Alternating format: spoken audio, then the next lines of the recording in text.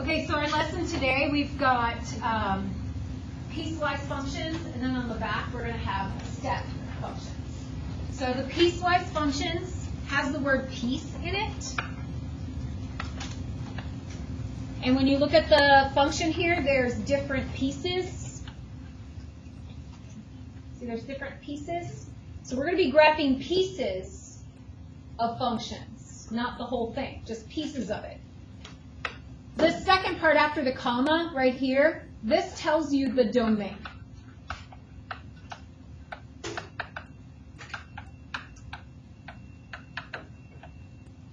That tells you the domain of that particular piece of the function. The domain is what I would input. When I go to graph it, I'm going to have two pieces. I'm going to have a piece to the left and I'm going to have a piece to the right. It's going to be the left to the right of what number is in the domain. So you look here and we have x is less than or equal to 1 and x is greater than 1. That is going to be kind of like my border between the two pieces. So what I'm going to do, and you don't have to do, but I think is very helpful to do, is before I even start, I'm going to come over here and I'm going to put a little dashed line at x equals 1. That way I know that there's going to be a graph of the left of it and a right of that line. This is kind of like a wall, left to the right. I'm going to have two different graphs. And then another thing before we start is these signs, these greater than or greater than equal to, stuff like that. If I have a less than or equal to, or I have a greater than or equal to, when I go to graph, I will have a closed dot. If I have a less than, or if I have a greater than, when I go to graph, I will have an open dot. And you'll see where that is just in a moment. Just put that down so we have that handy to refer to. So the first function, the first piece of the function is 2x plus 3. You can either graph it, like knowing how to graph 2x plus 3, or we can make a table. I'm going to go through the table process first because I'm going to use the domain. And with the domain, it says x is less than or equal to 1. That means I can pick 1 or anything less than 1. 0, -1, -2. So those are the only things I'm allowed to graph is 1 or less.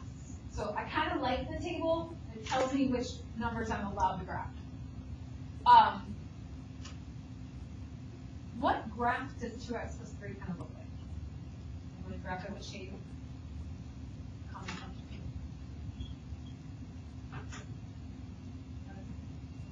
Linear. It's a line. So I have an idea of what it's going to look like too as I'm graphing it. I want to think about that. So 2x plus 3, if I'm going to graph it using slope and y-intercept, I would begin at the y-intercept 0, 3. 0, 3. And then I would go up 2 over 1. But this is on the left side of this line. So I do not want to go any further. I'm only going to go to the left. So I'm going to go down to that. So that would be using slope and y-intercept. Or just plug in numbers. So if I plug in 1, I would get 5. If I plug in -1, I would get 1. I plug in -2, I get -1. And then graph those. So you can either graph it using 2x plus 3, or you can graph it using a table. That is a straight line, but it stops at the dashed line. Stops at the dashed line.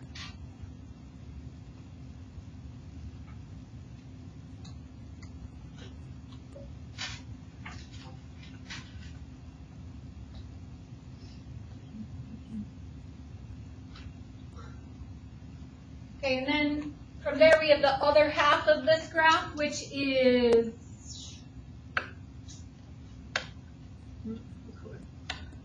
-x plus 4. So we can make a table, or you can use the graph. I'm going to do this one with the table. Using my domain, I have to pick numbers that are greater than 1. But I am going to pick 1 in my table. Even though it's just greater than 1, I am going to put 1 in my table. but I know it's not going to actually equal 1. And then I'll pick 2, 3, 4. Then I'm going to plug those numbers in. So 1's going to give me 3, then 2, then 1, and 0. Then I go over to graph 1, 3, but it's not really equal to 1. It doesn't equal 1. It's only greater than 1. So when I go and I graph 1, 3, it has to be an open dot. That's what this part was for. It's an open dot on that line. Yeah. Could you explain one more time why it is that you draw that line? This is the separation between the two pieces. You don't have to draw the line, but I think it's easier because the line is the only place that I'm going to have the open dot located. And it just helps me know that that's an open dot when I go to it. Because after that, all of these points are part of the domain. All of them are part of the domain. So like 2, 2 is going to be a regular dot, 3, 1, 4, 0. Anything else is a full, is fully graphed. It's just that first point on the yellow line is an open dot. So the only reason I put it there is so I know where the two graphs don't overlap. Okay. So the graphs will not cross that line. Okay. That line separates graph to graph. So that's why they stop there, because we don't want them to cross. Right, and it says in the domain that this one's only to the left of of 1, and this one's only to the right of 1. And I feel like some of us are visual if we have that here. You don't have to put it there, but if we have it here, you're like, oh, no, can't cross that line. Okay. I feel like it just helps you. Yeah. So how would you know which one is The open. So you're going to use this right here. So if it doesn't have the line under it, that's the open. If it has a line, it's closed. so you just don't want It's just whatever you have here, yeah. And do you remember? Yeah, sorry. What if we didn't put the open dot and we just started it to the other? We just started it on 2 and we didn't do 1, 3. Okay. Would that be wrong? Yes, because greater than 1 could mean 1.00001. And I can't graph that, right? So what we're doing with the open dot is we're showing that this graph goes all the way to 1, but it's not equal to 1. Okay? So good questions. Excellent questions, everybody. Let's do another example. We got 2 more. Let's do another example and see if you pick up on it. This one has a border. So we're going to look at the domain. It has a border at what number? What's that? That up and down line, that vertical line is going to be at 2. So that's going to separate the 2 graphs.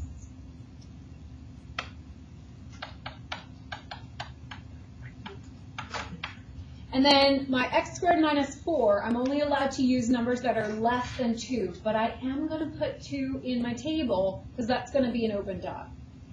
So I'm going to put 2 there and then things that are less. 1, 0, negative 1, 2, negative 2.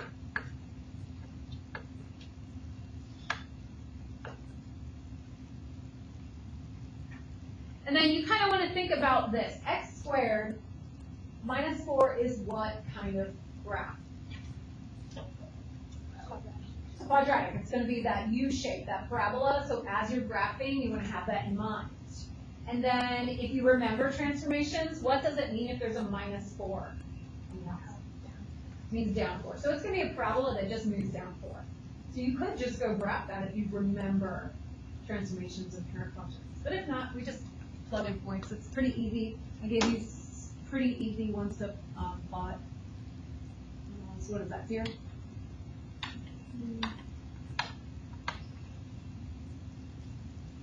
And when you go to graph it, you have to pay attention that 2 is an open dot because it's not equal to. So on the line, if it's on the line, that's the only time you have to pay attention if it's open or closed dot, if it's on the line. Everything else is closed. So on the line, this one's an open dot, 2, 0. And then we have 1, negative 3, 0, negative 4, negative 1, negative 3, and then 4. And then, does my parabola keep going to the left? Or does it just stop here? It keeps going to the left. So maybe I put another number in there. It's 3, 5. Negative 3, 5.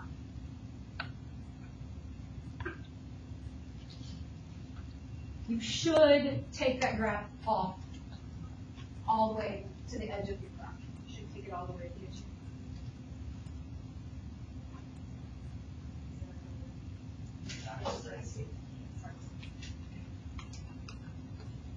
All right, and then our other one is square root x minus 1. So you want to think to yourself, first of all, what does a square root function, what's it supposed to look like? It's supposed to look like a, starts with 0. So we have an idea of what it looks like. Square root, it's limited what we could plug in, but this also tells us it's got to be 2 or greater. So I'll plug in 2. Should I plug in 3? Why not, Savannah? Because it'll be the two. I don't want to. I don't want to square root 2, right? So I'm going to plug in stuff that I can square root. If I plug in 5, that'll take away 1, and then it'll square root that, square root 4, yeah. So I'm going to plug in stuff I can square root. So we'll get 1, 2, 3. And then is this one going to be an open dot or a closed dot? This one's going to be a closed dot. 2, 1.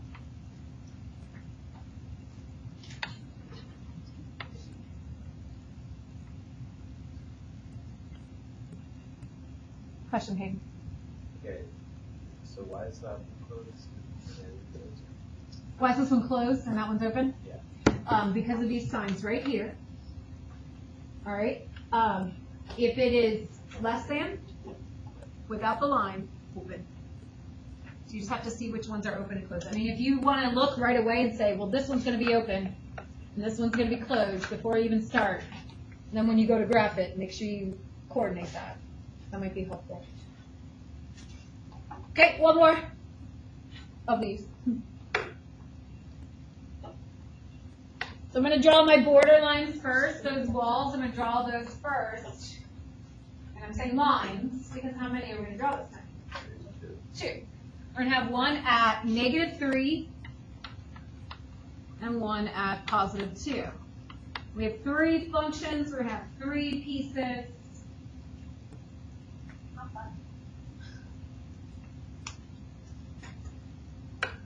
First one is 1/3 x plus 5. And this says it has to be less than -3. So even before I start, it says less than. What kind of dot is going to be? That one's going to be open. How about this one that has less than equal to, less than equal to? Why did I write open with a D? I know how to spell open, I promise. Close. And then greater than 2 is going to be open.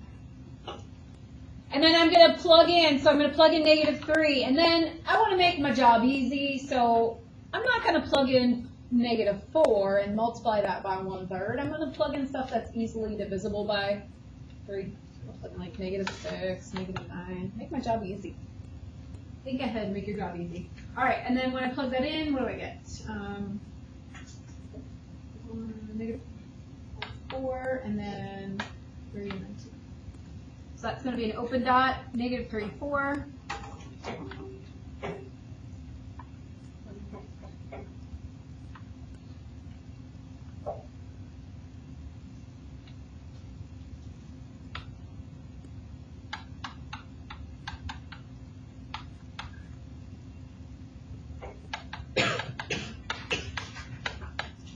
Right, the next shape is absolute value of x, so I know it's going to be a V shape. When I graph it, it's going to make a V. So as I'm plotting things, I kind of want to have that in my head that it's going to make a V. I also might think about my transformations. There's a +1 at the end, so that just tells me the V is just moving up 1. I'm going to plot between -3 and 2, and it's going to have closed dots. So -3, plug it in, I get 3 + 1, 4. And -2 is 3, 1, 2, 3. Thank you. And so I'm going to put my closed dot at -3, 4, but there's already an open dot there. So you can see color-wise that I'm coloring it in, but you might just be using pencil. It's just going to look like these two totally connect to each other. You won't necessarily be able to tell that they're 2 different graphs. But that's okay. So it just becomes a closed dot because it's there for one graph, not the other. What you can't have is you can't have 2 closed dots on top of each other. That would mean it's not a function anymore. If you had 2 dots on top of each other, it would not be a function. You guys remember that, what's it called? Vertical line test. Do you remember doing that ever? Yeah. You take the vertical line, and if 2 spots hit, then it's not a function. So here, only one of them hits. One of them's open, one of them's closed. It's okay, it's a function. All right, then the last one is, I'm going to put it up here, x minus 2 quantity squared. And we have to plug in 2, 3, 4, 5, 0, 1, 4, 9. That one is an open dot, and it should be a parabola.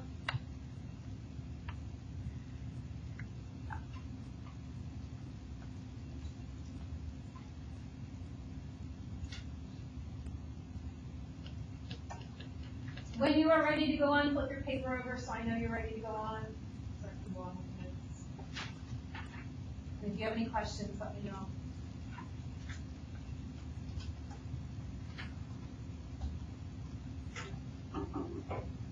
Those are piecewise.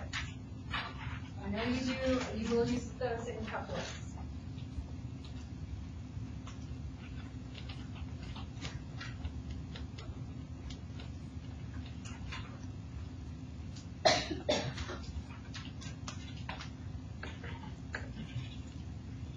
All right, the other side is, I don't have this at the very top, I don't know why I didn't make it, but they're called step functions, like there's step functions.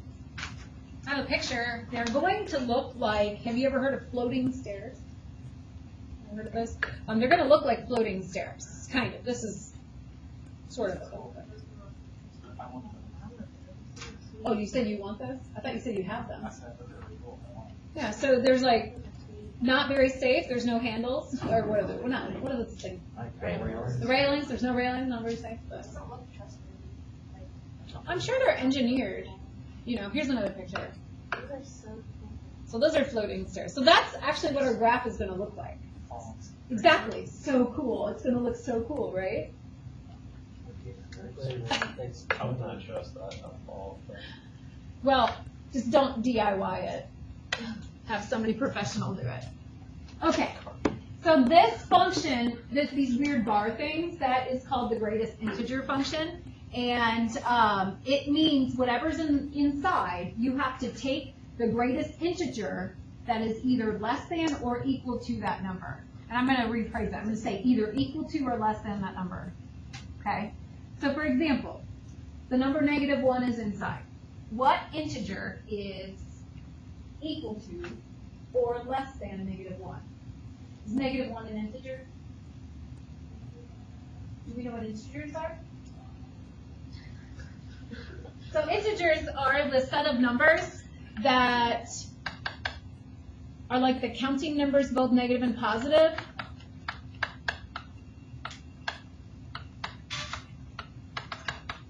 There's an example of some integers. What do we not have with integers?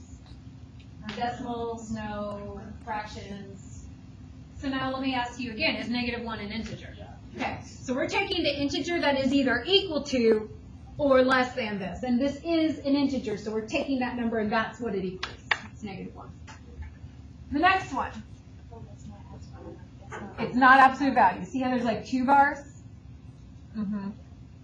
So it means something totally different. It means you're taking the greatest integer less than or equal to that number. So this next one, -1/2, I'm going to make a number line to make this a little bit easier.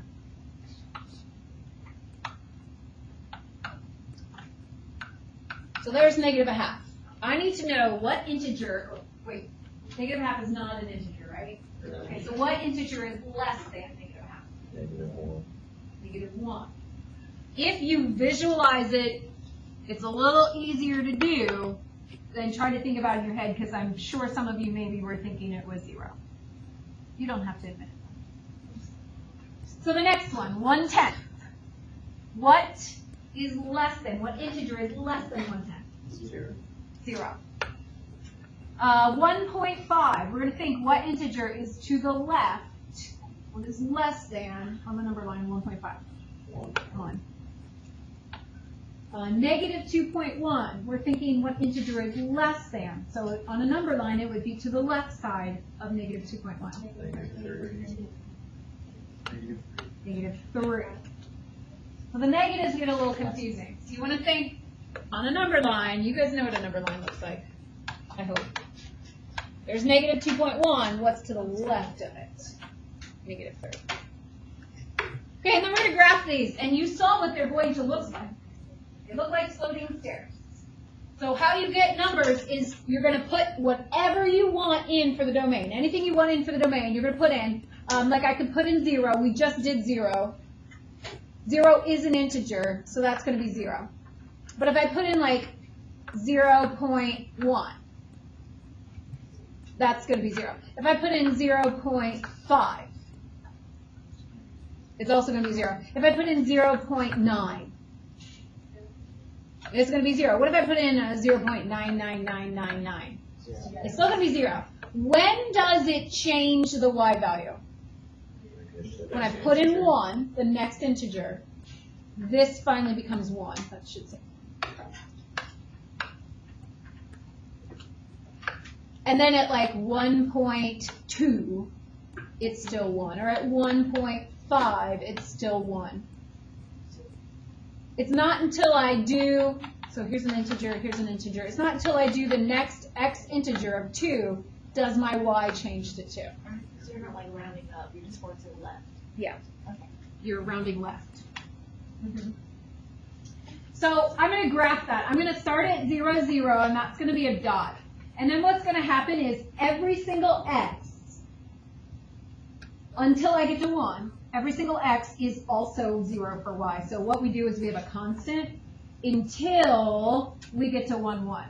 So at 1, 1, the graph jumps up to 1, 1.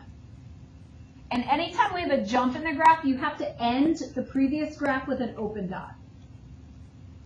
So I have a closed dot on the left, and then we have a line, and then at 1 we have an open dot where it jumps up to a closed dot at 1, 1. Then it's going to travel to the left. Okay,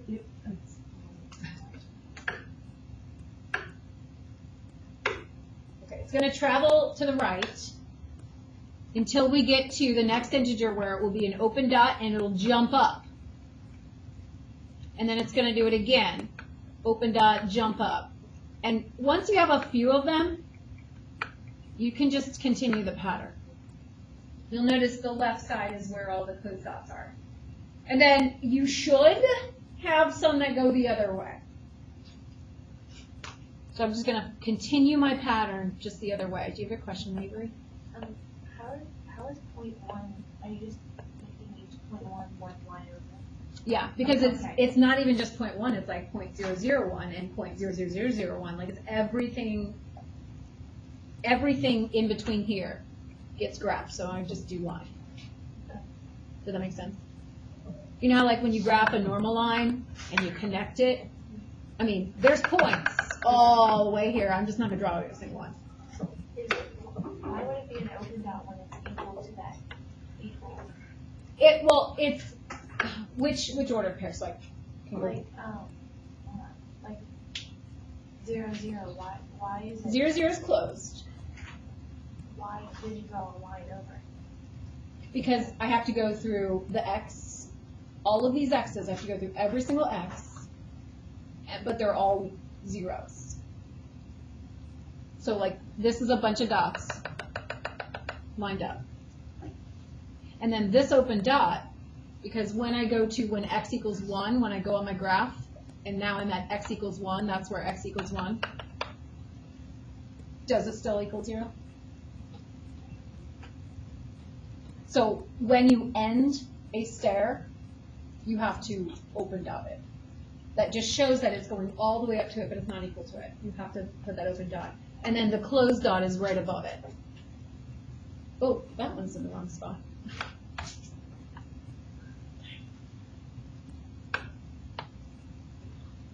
Okay, so I don't feel like you have to fill in the whole graph. Just do some positives and some negatives. That's good. Okay, so just real fast, we're not going to be able to fill out everything on here, but before you do your homework, I just want to make sure you know how to do it if there's some other number there. It's going to be the same stuff that you did last night. You're going to pick whatever you want for x's. So like you can pick 0, you can pick 0.5, you can pick 0.9, 1, 1.2, whatever x's you want. And then with this one, you have to do order of operations. So we're going to do the greatest integer function first, then add 1 to the answer. So with 0, if I put the greatest integer function, it's 0. Then I add 1 and I get 1. If I put in 0.5, it becomes 0. Then I add 1 and I get 1. If I put in 0.9, it becomes 0. Then I add 1 and I get 1. If I put in 1, it's 1. I add 1 and I get 2. So that's where it jumps up. If I put in 1.2, that becomes 1. I add 1 and I get 2.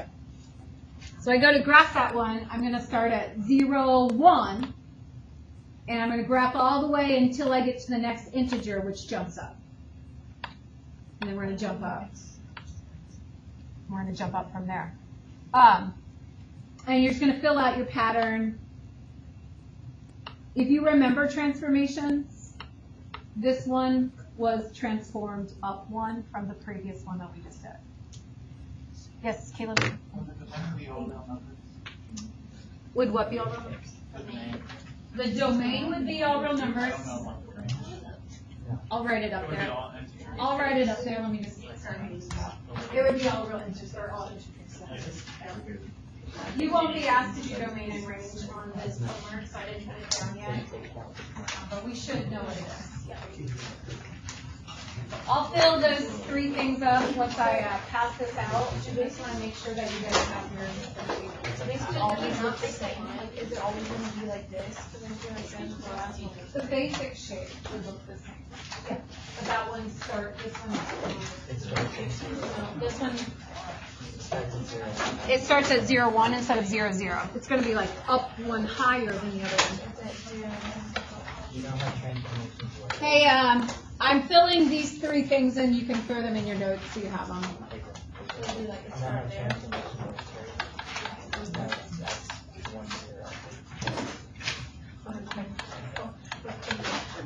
Now, if you need more help, you can go rewatch this video, or you can just go to the internet. Like Khan Academy is pretty good. They have really good videos.